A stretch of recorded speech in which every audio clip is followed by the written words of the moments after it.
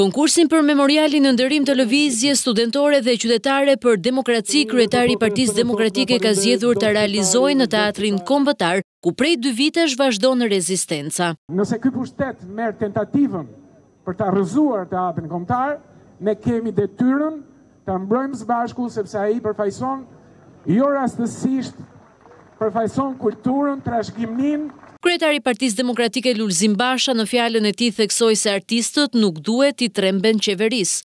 Me të njëjtin patos qytetarët u vërsulën për qëndruar pranë ëndrrës studentëve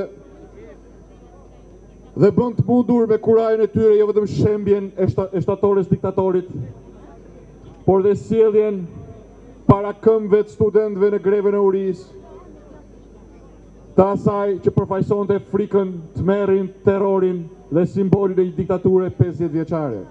Me të njëjtën kurajë qytetarët e Tiranës janë bashkuar artistëve të Aleancës për mbrojtjen e teatrit, që mbrojnë shumë më shumë se një godinë.